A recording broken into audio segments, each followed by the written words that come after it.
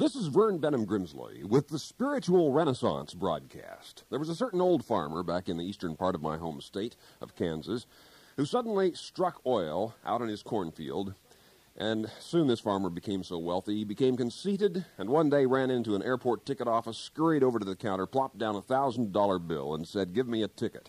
The ticket agent said, "Where to?" And the farmer said, "Anywhere. I got business all over." Well, you may never strike oil in your cornfield or find a pearl in your oyster stew or even one of your gold fillings in a candy apple. But you, too, believe it or not, have business all over. You have relatives all over this world, your brothers and sisters, in the global family of God. And the business you have is what Jesus of Nazareth 2,000 years ago called the Father's business. He said, "I must be about my Father's business." And that business is doing what God wants you to do. God's plans, God's purposes, the will of God for your life. Jesus taught us to pray, "Your kingdom come, your will be done." He said the kingdom of God is within you. And the kingdom of God is the will of God, dominant within your motivations, within your mind, within your plans. What an adventure to belong to this great worldwide family of God. And you do. It is written in Jeremiah, "I am the Lord, the God of all flesh."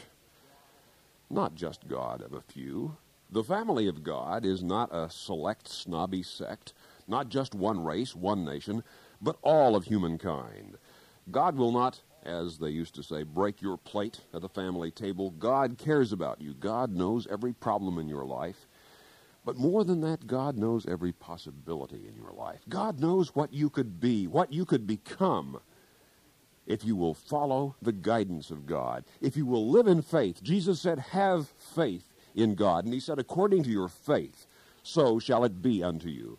Let faith be the death warrant of your doubt. Serve notice on your skepticism. Evict your indecisiveness. And begin to live in courage and confidence as the son or the daughter of God you were born to be. Because real religion, the faith which Jesus taught, is a reality. Not make-believe, not some sort of phantasm. It's real. God loves you really now. God's Spirit indwells your mind really now. God has a will and the power to accomplish that will for you. Not tomorrow, not a year from now, but now, this very instant. Real religion is not just a warm creedal cocoon of silken sentimentality to spin around yourself to protect you from the rigors of life. It rather inspires and invigorates you to live courageously in this world and to be a conqueror by faith, to live triumphantly.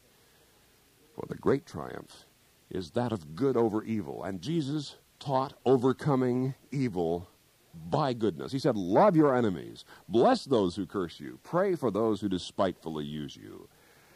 And love is the spiritual chevron of the child of God. It is the badge, the mark that identifies you as a God-knowing family member. Jesus said, "By this will all men know that you are my disciples, my followers, that you love one another." He said, "Love one another as I have loved you." On one occasion, there were two grade school boys who were fighting during recess out on the playground. They were brothers who attended the same school, but they just couldn't seem to get along. The teacher saw them scuffling, ran over and separated them and said, "Let's have a little more brotherly love." And one of them said, "You'd have more brotherly love if I had a more lovable brother."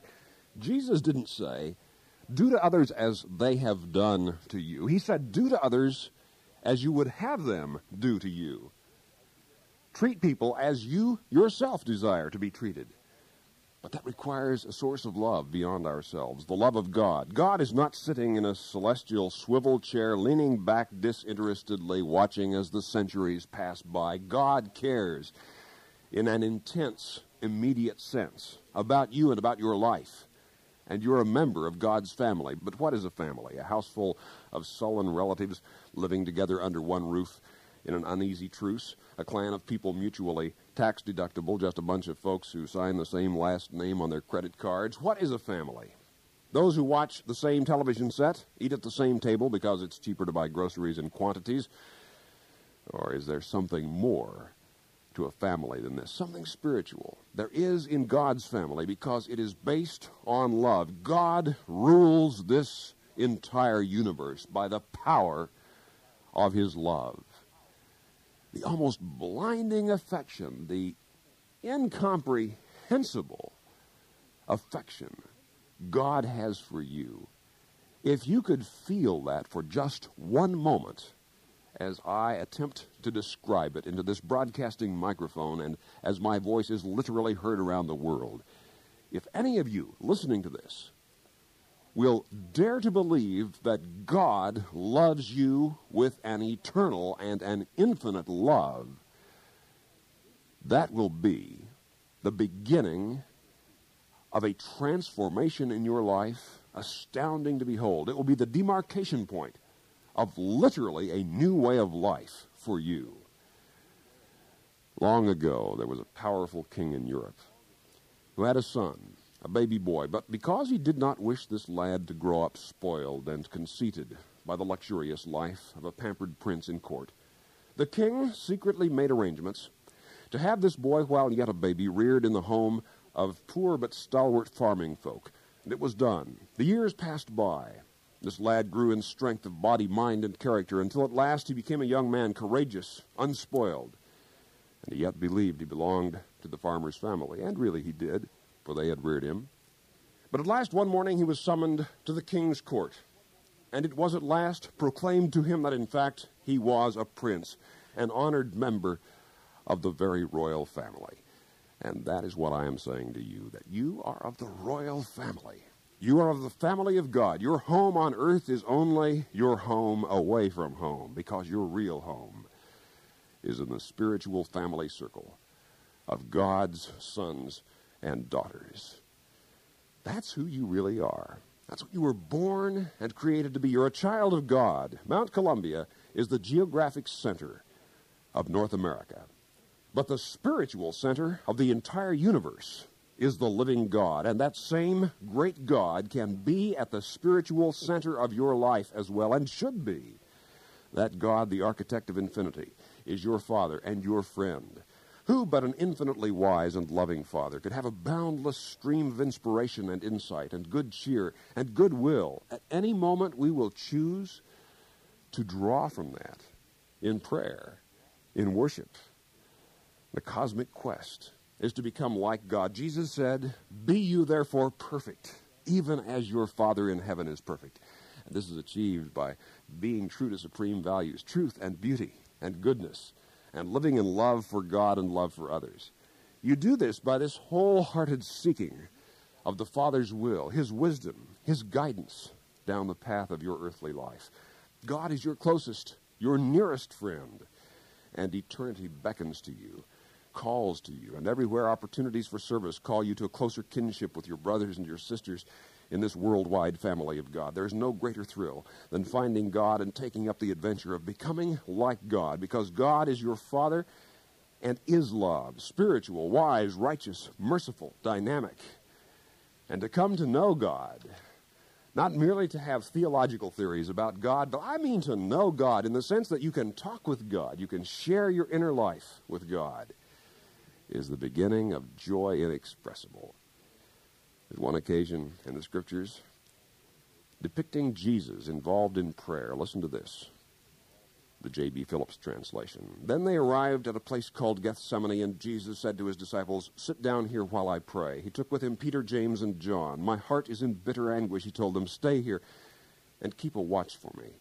And then he walked forward a little way and flung himself down on the ground, praying that if it were possible, he might not have to face the ordeal which lay before him. 'Dear Father,' he said, 'all things are possible to you. Please let me not have to drink this cup.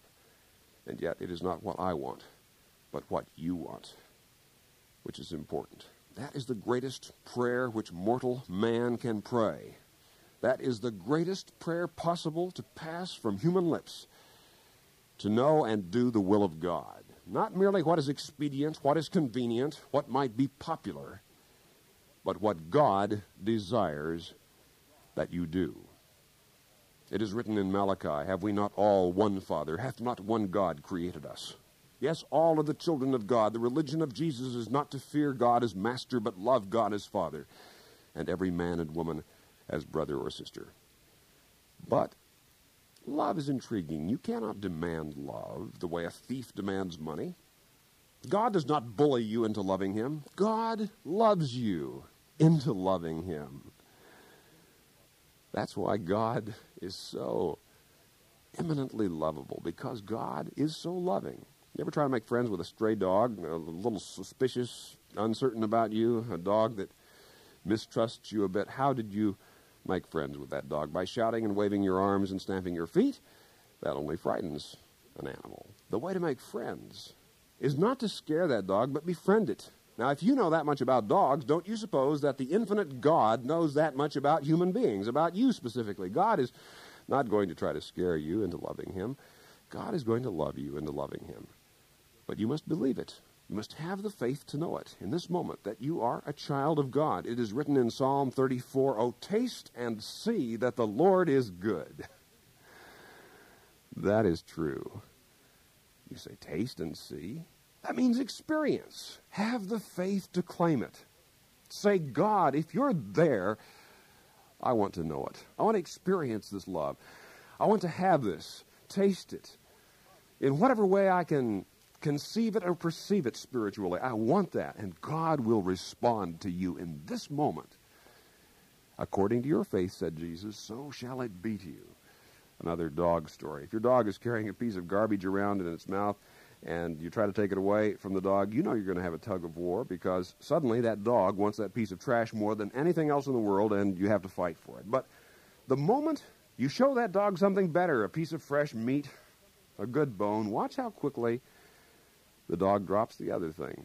Show him something better. Don't just try to tell him how bad the garbage is. Give him something better. You've heard some religious individuals who will spend all their time just telling people how bad sin is and how evil is, instead of how good God is. It is written, the goodness of God leads to repentance. Don't just repent because sin is bad, for certainly it is, but because God is good, and because God's great love beckons to you and calls to you in this moment. The Father of all has a father's affection for you and has waited all the years of your life, perhaps, for this very instant when it enters your consciousness that you are loved, that God is real, that God's plans and purposes for your life can become fulfilled if you will have the faith to seek. For said Jesus, seek and you will find, knock and the door will be opened, ask and you will receive. May that transforming moment of all of human life come for you right here and right now, this very moment. And then write to us at the Spiritual Renaissance Institute, Post Office Box 3080, Oakhurst, California, 93644 USA. That's the Spiritual Renaissance Institute, or abbreviate it, SRI, Post Office Box 3080, Oakhurst, California, 93644 USA. I've written Finding God, Getting to Know God, Growing Spiritually, 7 Principles of Prayer. All this literature yours with no cost, charge, or obligation. For those of you listening in other countries around the world, over our international satellite and shortwave network, let me spell the mailing address, Post Office Box 3080, Oakhurst, Oakhurst, California, California, 93644 USA. This is a non-sectarian, non-profit program proclaiming the dawning spiritual renaissance, the fatherhood of God and the brotherhood of man, the worldwide family of God. And so for now, this is Vern Grimsley saying, may God's will be done by you. Good day.